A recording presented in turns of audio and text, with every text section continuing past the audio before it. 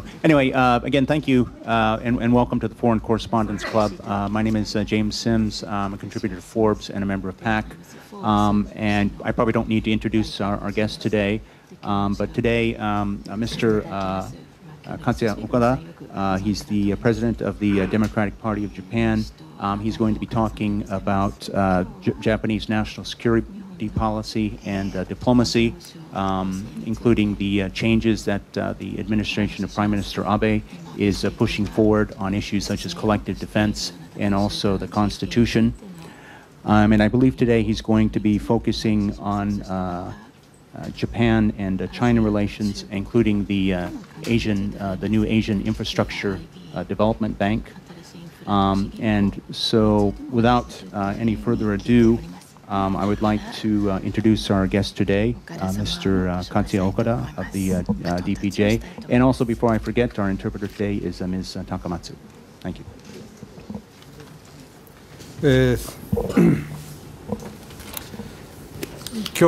So thank you very much for this opportunity to speak before you today. I only have a limited amount of time to talk, so I thought I would focus on 2 points, as the MC has just mentioned.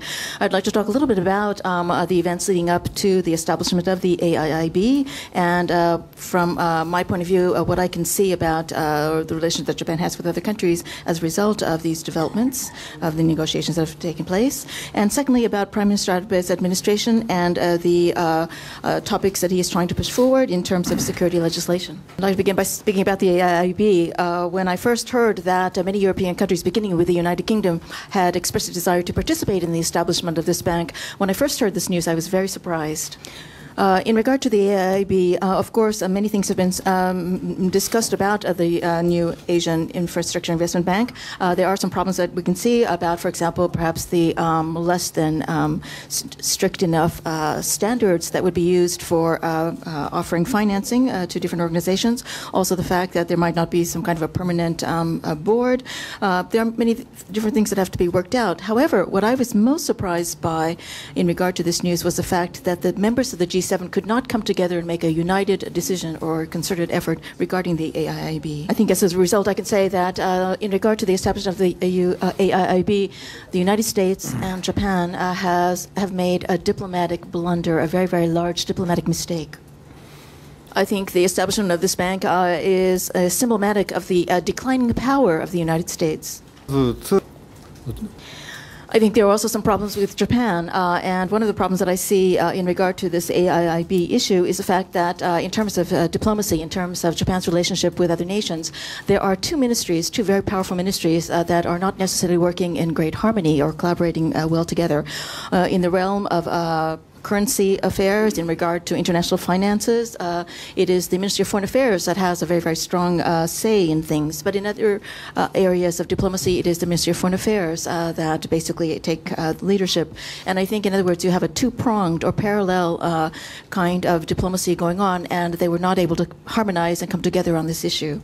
No problem with the question of how much did the Kante or the Prime Minister's official residence take part in this issue, how much concern or interest did they take in this issue, and how much leadership did they give towards the Ministry of Foreign Affairs and the Ministry of Finance.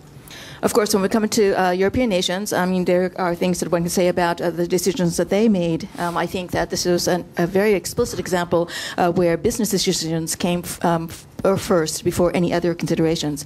I think all of these matters show that there are some fundamental, deep issues underlying this entire topic. In other words, I think the underlying issue is that we have this huge nation, China, which has suddenly developed great strength and power and influence in the world. It is, as you know, not a democratic nation. It has worked using different rules from the nations of the rest of the world. However, it is now trying to enter the international stage and basically enter a world of different rules. Because this is such a huge development that affects the entire world, it would have been best if the advanced nations of the world could have come together and taken a unified approach toward dealing with this topic. However, especially among the European nations, they put their economies first. They kind of distorted or twisted the issue and made it simply an economic matter. And when I look at the U.S. and Japanese response, I think there are problems there as well. I think that fundamentally the two countries were late coming to the table in regard to this issue, and I think the reason for their lateness in their response was that subconsciously, perhaps, these two nations did not want to truly accept or recognize the fact that China has suddenly become a tremendous power in the world. Of course, I don't just want to look at the past, I want to look at the future. What can Japan do in regard to this issue going forward? I think one of the options that Japan has before it is certainly the deadline is passed so that it cannot become one of the charter members of this new bank. However, by the end of June, the Articles of Agreement are going to be finalized. If Japan can still have a say in how those articles will be drawn up or what the contents might be, then I think there is one of the choices that Japan could take is to join in, even if it is not a charter member. Having said this, however, I believe that one of the prerequisites for Japan joining the AIIB is to ensure that all the members of the G7 basically take a united approach toward this issue. In other words, Japan should try to convince the other members of the G7 to take part in the AIIB. But if for some reason Japan's requests or recommendations are not accepted, then against there is still the possibility for Japan not to take part in the AIIB if they cannot get the cooperation of the full members of the G7. In any event, the AIIB, of course, is something that's very, very much in the news right now. But I think similar topics will arise in the future. And I think what is important is that in the future, when similar events arise, that the members of the G7 come together and work in a united way, in a concerted way. If the G7 basically moves separately from the members of the G7 move separately from each other, then the post-war rules of the world, of the international community that have been established by democratic nations for the past 70 years will not be able to be maintained. So I believe very much that the G7 nations should work together. On the other hand, I think it is also very, very important to recognize, acknowledge, and understand that not only China but other emerging nations have gained power or are going to gain power in the world. In other words, there's going to be need for compromise among the nations of the world in the future, and we should all work together to try to create the best compromises possible. The next topic is about the security legislation that Prime Minister Abe's administration is trying to promote. I think the first thing that I would like to emphasize is that it is terribly important for everyone to understand that what Prime Minister Abe is trying to do right now with security legislation is trying to realize a dramatic shift, a radical shift in the security legislation that Japan has held in the post-war years. In other words, as you all know, Article 9 of the Japanese post-war constitution has made it very clear, and we have always taken the policy based on Article 9 that Japanese forces are not allowed to use force overseas, in other words, outside of Japan. The only time that they are able to use force is if they are directly attacked. In other words, they can return fire, but it has to be basically individual self-defense. They are not allowed to take part in collective self-defense. And what Prime Minister Abe is trying to do now is to create exceptions to this post-war understanding. One thing that he is trying to implement is that he's trying to allow for the exercise of a limited amount of collective self-defense. Prime Minister explains his understanding in this way. He says that even if our nation is not under direct armed attack, if there is a situation that is so serious and grave and has such potential consequences to damage or hurt to the Japanese people as though Japan were under direct attack, then only under those circumstances can Japan exercise the right of collective self-defense. Having said this, however, during the deliberations in the Diet, during question and answer sessions, he also said that when given the example of mines basically blocking entrance or exit from the Persian Gulf, he said that depending on the circumstances, it would be possible that Japan's self-defense forces would be engaged in mine-sweeping operations. In other words, that would be an example of exercising force. In other words, what I am trying to explain is that although Prime Minister Abe insists that it would be a very, very limited use of collective self-defense, there would have to be certain very restrictive conditions under which that collective self-defense right would be exercised, we are very anxious that eventually that interpretation could increase and that more and more force could be used. Another area that causes us concern is the idea of kohoshin, which is translated as rear or support or logistical support. I'm sorry to become rather complicated in my explanations, but I think many of you have the background to understand this. What is being discussed here in regard to logistical support is that there are two different cases where logistical support comes into play. One is when that kind of logistical support is necessary in order to secure peace and safety in the world, and the other case is when it is necessary to ensure when there is a serious or grave danger for Japan. In other words, there are many laws, several laws on the books, and depending on the particular case, there are different laws that apply, and there are different prerequisites as to which law can apply to which kinds of cases. In spite of the fact that there are many prerequisites and many different laws, the point that is common to all of these different examples and cases and precedents is that the scope of the logistical support has always been quite limited. In other words, there has always been a very clear line drawn between the areas where that kind of logistical support can be offered to others. And it has always been that there's been a line drawn between areas where there is combat taking place and places that are very much free of actual armed combat.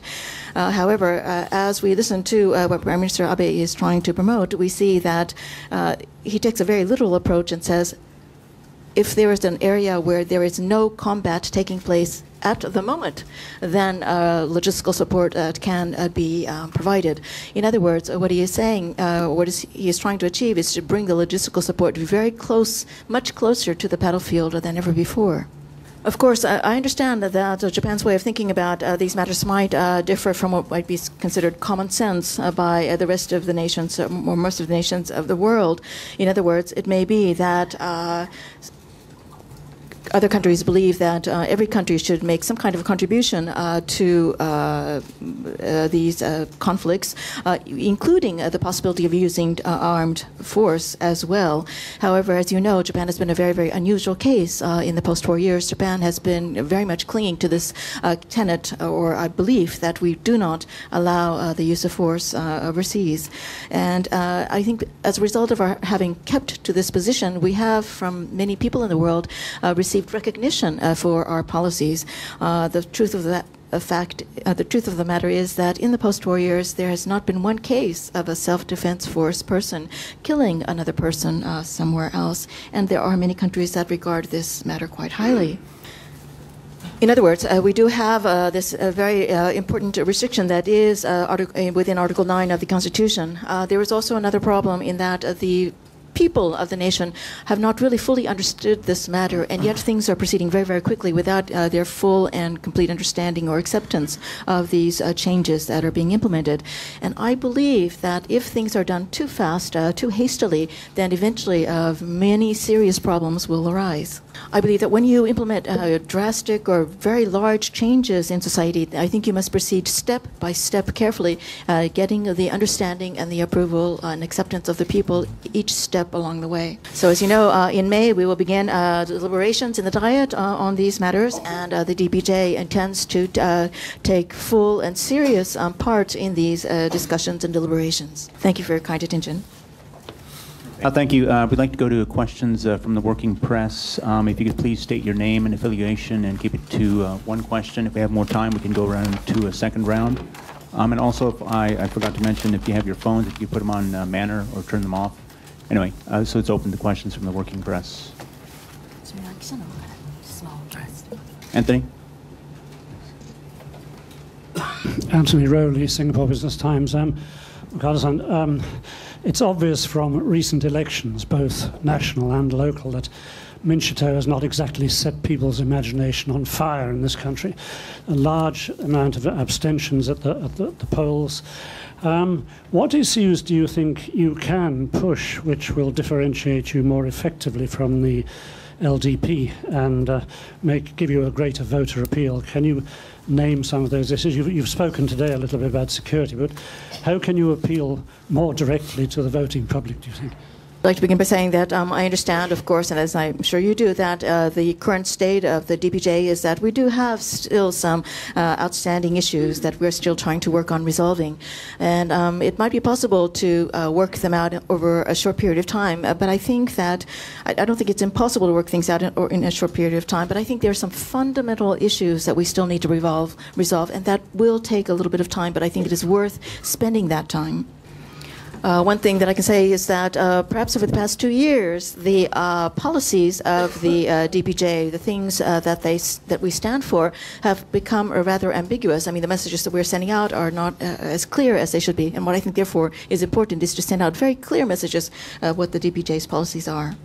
すみません。ちょっと明かりが Linda? Linda Stieg from Reuters. I'd like to ask you, the Prime Minister will be going to Jakarta on Wednesday and be giving short remarks that are gaining a lot of interest. Well, people are interested to know what he will say there about the wartime history issue. Similarly, he'll be giving a speech in Washington next week. And then, of course, we're all looking forward to the Abenomics in August. So I wonder if you could say what you think the Prime Minister's message concerning the wartime past should be, both to Asia, to the United States, and to the world. If I start on this topic, it'll take a very, very long time. But I think the first thing I would like to say is that fundamentally, this message should be a message that is directed to the Japanese people. So in regard to the matters of the past, there have been many, many things that have already been said, and I've made similar comments about these matters in the Diet, so I'm not going to take your time up here and repeat them. I think Prime Minister Abe should be very, very careful to ensure that he does not give the impression that the Japanese understanding of the past has not moved backwards. I'm sorry, I hope the interpreter did not make that unclear. Prime Minister Abe. I know Prime Minister Abe should not speak in a way so that people think that Japan's understanding of the past has regressed or moved backwards. And I think primarily Prime Minister Abe will talk about the future, and I think his fundamental topic will be what he calls proactive passivism or proactive contribution to peace. To you. And I think what is important to understand is that when he talks about this proactive contribution to peace or proactive passivism, as I mentioned earlier, when he talks about these kinds of concepts, what he means by this, what is included in this meaning is that he believes that Japan should change from its post-war policies of the past. In other words, in the past, it has always stuck to this policy of never taking part of exercising force overseas, but in his definition of proactive passivism, he wants to include the possibility of using force abroad. When we consider, as I mentioned earlier, that many countries and many persons throughout the world have regarded Japan highly because Japan is not engaged in the use of force overseas for the past 70 years, if Japan has been regarded highly for this reason, then the fact that Prime Minister Abe is basically going to try to change this policy, how his remarks will be interpreted, I think opinions will split into two in the world. Some will rate him highly, some will not. I think that still there's not been generally a deep understanding of necessarily what Prime Minister Abe is doing, but I think that there will be many, many different reactions to whatever he says. Thank you, sir. A short question, Khaldun Azhari, Panoramic News. What are the negative points or negative results, if any, for Japan not joining that bank? What shall we expect, like that collapse of Japanese economy, for example, or whatever? Thank you.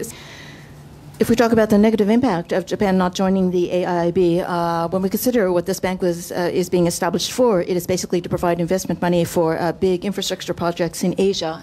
At present, this kind of money comes from the Asian Development Bank and from the World Bank. If the AIIB is entering the same field, it means that obviously Japan's influence in this area will diminish and perhaps disappear. Of course, as you know, the Asian Development Bank does provide financing to many different projects in many different countries. However, the standards, the requirements for receiving that kind of financing are very, very severe. They have to go through a very, very strict process, vetting process. However, it might be that the AIIB, it is said that the AIIB might provide a looser prerequisites or looser standards. It might be easier to get financing. In other words, also particular countries may receive priority in receiving that kind of financing. If this kind of financing becomes prevalent in this area, I think there will be more confusion in this area. I just wanted to follow up on the issue of differentiation with the LDP between the DPJ. From what I understand, in the 12 gubernatorial elections, that only 2 of the elections were fought between the ruling and the opposition party, and that 10 of them it was where the LDP and the DPJ supported the same local candidate. So if you're both supporting the same local candidate, how can you differentiate yourself? I would like to point out that it is not necessarily that the DPJ and LDP are promoting the same candidate, but in some cases, there's the case where the LDP basically begins to back a candidate that was originally a DPJ candidate. Something that became very clear just yesterday was that in my own electoral district, which is Mie Prefecture, the capital of Mie Prefecture is a city named Tsu, and the mayoral election there was fought 4 years ago between 2 candidates, one an LDP-backed candidate and one a DPJ-backed candidate. The DPJ-backed candidate won, and that person is the current mayor, and this current mayor was backed not only by the original DPJ, but also the LDP decided to back that person too. I personally believe that if a candidate has gone through the election process and that person has basically done a good job, not caused any problems, and has achieved some results during that person's tenure in office, then there is not necessarily a need to set up an opposition candidate just to set up an opposition candidate. Of course, however, if there is not an incumbent, or if there is an incumbent who has created problems, or if the incumbent has decided to step down or for some reason not decided to run again, then I think that if there's going to be a new mayor put into place, then I think it is only natural that the number 1 party and the number 2 party, the opposition party, should set up different candidates. So, Mayor, that includes governors, right? これは市長の話をされているんですか? Okay. I think there's a question back here.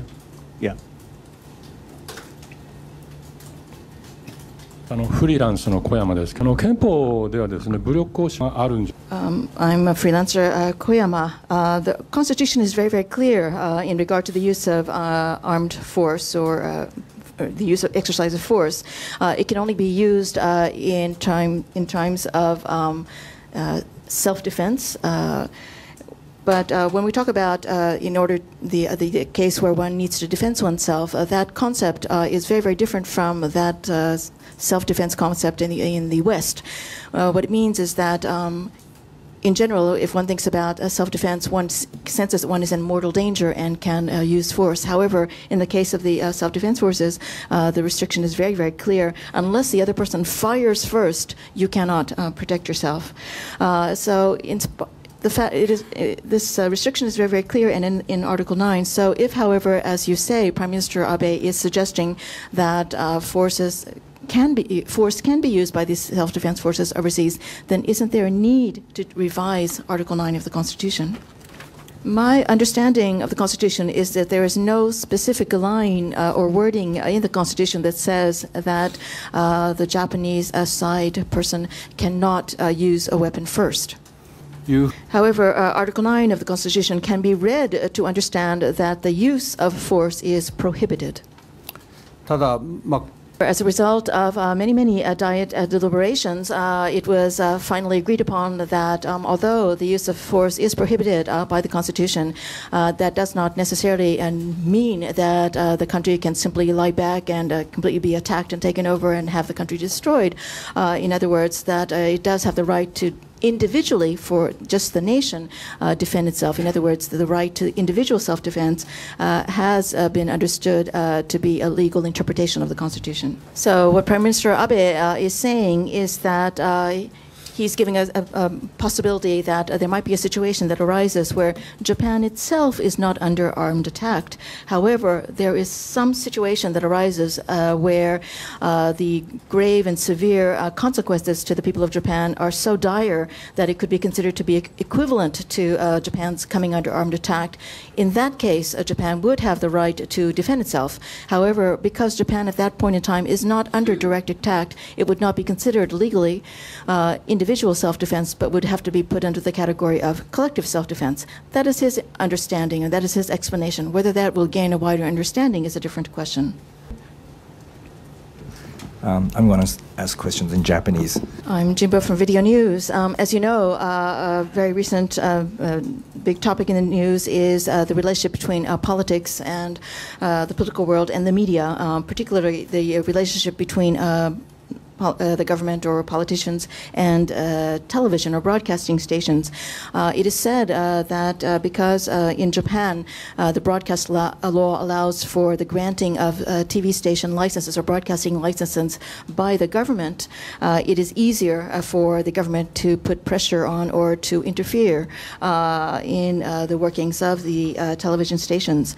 In order to correct this problem, when the Democratic Party of Japan was in power, the Minister of Internal Communications, Internal Affairs and Communications, Mr. Haraguchi, came to this place, the FCCJ, and said that he wanted to change this situation and create a more independent organization that would oversee the granting of licenses, something like a Japanese version of the US FCC.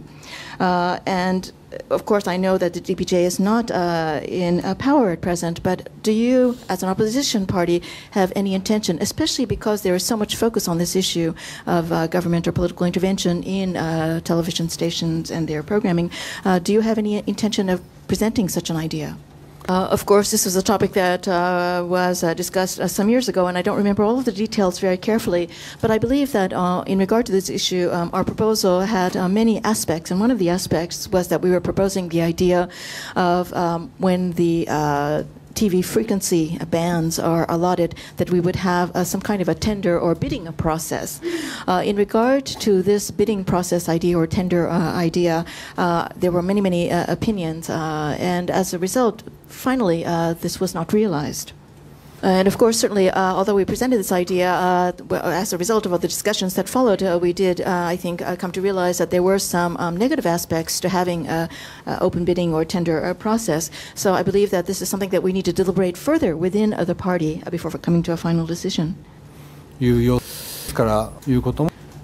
I think, however, that I can say that until now, successive administrations have, in regard to the media, taken a very, very cautious and careful approach to their dealings with the media.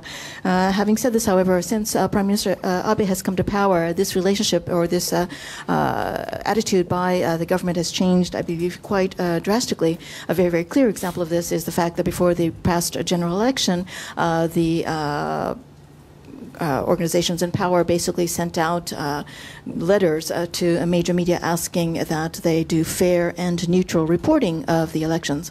I don't know if this letter was the direct cause of this or not, but certainly the television coverage, media coverage of the elections in terms of volume was much smaller than before. I understand that the people in the media, I do not know what kind or if you do actually feel pressure, but if you do, I hope that you will have the courage to please stand up and not bend to that kind of pressure. Also, when we look at the kind of personnel decisions that have been made within NHK, the national broadcaster, including the selection of a particular person as chairman of NHK, the kinds of personnel decisions that are being made during this current administration would have been unthinkable, I think, in the past. These are problems we believe, and we have repeatedly brought these matters up in the Diet, and we will continue to do so. Go ahead. Siegfried Knidl, freelancer from Germany. You said the DPJ needs to some time to develop a position about how to deal with the media. I think, is it not a general problem of the DPJ? Does the DPJ discuss too much what to do, what kind of policy to develop? In this way, do you not think it's would be necessary to develop very fast a clear alternative to the LDP to have a chance to win in the next election? I would like to mention that we have tried very, very hard to actually present ourselves as a viable alternative. We do have very different stances from the ruling parties in terms of various in various areas. For example, we have a very distinct energy policy. We have different ideas about security legislation, as I have gone into some detail today. And in terms of economic policies, we differ quite a great deal from the ruling parties. In other words, one of our great focuses is on resolving wealth disparity. That is one of our main themes. However, one of the problems we face, perhaps, and that we need to work harder to correct, is that our messages are not necessarily getting out to the people that need to hear them. Just to follow up on the issue of the government and the press, I mean, the meeting last week where the LDP called in TVSI and NHK, you were saying that if the media feels pressure that they should respond to it, but they don't seem to be responding to it. I mean, you, as the head of the opposition party, do you not feel that calling in broadcast networks is, whether by intent or not intent, it's adding pressure on them to basically follow government or party policies or not to criticize them? In regard to NHK and TV Asahi, in regard to the reasons why they were called to the LDP, they had already made public their explanations about these matters. So the fact that in spite of this, the LDP subcommittee or committee called them to their headquarters is an action that might very well be taken as being something that has a deliberative intent behind it. I don't think the LDP can escape that kind of criticism, that it would be viewed in that way.